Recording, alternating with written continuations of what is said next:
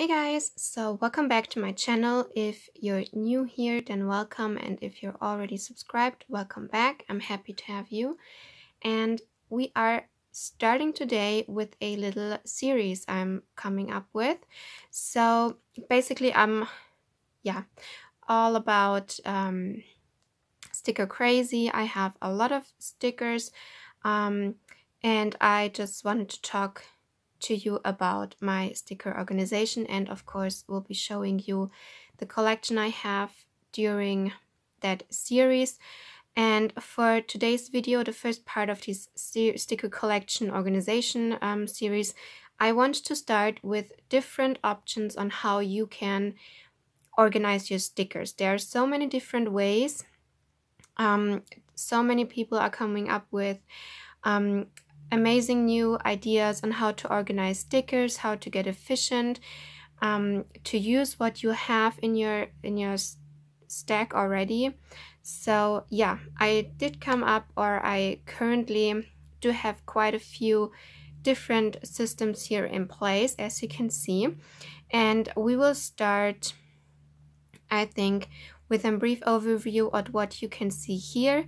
So basically, those are currently all the different things, as far as I know, people like to organize their stickers with. So we do have here sticker albums. Those are the classic photo album like organizations, albums. I'm sorry if you can hear music. My neighbors are playing some music really loud on a Sunday. But yeah, those are sticker albums. Shops do have quite a few variations of those currently up in their shops, so you can find those all over the place right now. And this is basically how I almost started my collection, or started to organize. So we have sticker albums. Next up we have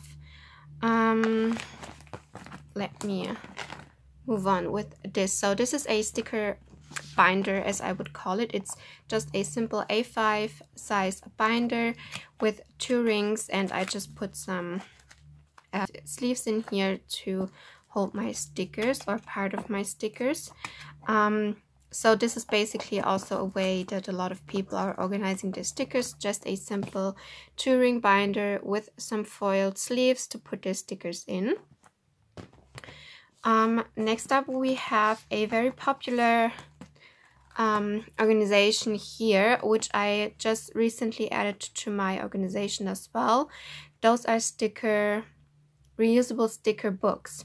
So basically I just made the sticker book myself. Basically what this is, you have kind of a coated sticker paper kind of thing, you know, those old school reusable sticker albums we had as kids. This is basically the same thing. So you would have all those reusable sticker paper, and you can stick your stickers on it and then peel them up again as you go, as you need them. And I organized all my freebies in here. A lot of people also are now organizing everything in them, but I think that's too much of work to peel up every single sticker you have and put that in here. So I'm using this for leftover stickers and my freebies. So that's one option how you can organize your stickers. And also a lot of shops do have these in their shops right now. They are very affordable. I just happened to have all the materials on hand, so I made this one myself. But as well as those sticker albums, these ones, you can get these from your favorite sticker shop most of the times. And if you want, or I will just leave some links in the description for where you can find all those organizations. Next up, we do have another kind of sticker album. This is also very popular in the planner community. This is a Simply Gilded sticker album. It's from a subscription box, I believe. I just got this one secondhand. So yeah, basically that's the same method. You do have your yeah, your plastic pockets in here, kind of, and then you organize the stickers in it. And I do have a video up already on this sticker album, which I can link down below if you want. Next up, we have a little, yeah, pocket here, a clear pocket, which I like to organize my sticker decals in, or my vinyl decals, vinyl stickers. So you can get these kind of things in every office store, or every dollar store does have one of these, I think. It's just a button closure here. And I like that it's clear so that I can see what I have in here. And like I said, I just used this to organize all those loose kind of sticker decals. Yeah, I don't know how to describe it in another way, but that's basically all about that. So whenever I buy some of those vinyl stickers, I will just put them in here, and I like to flip through this little folder to see what I have, what I want to use.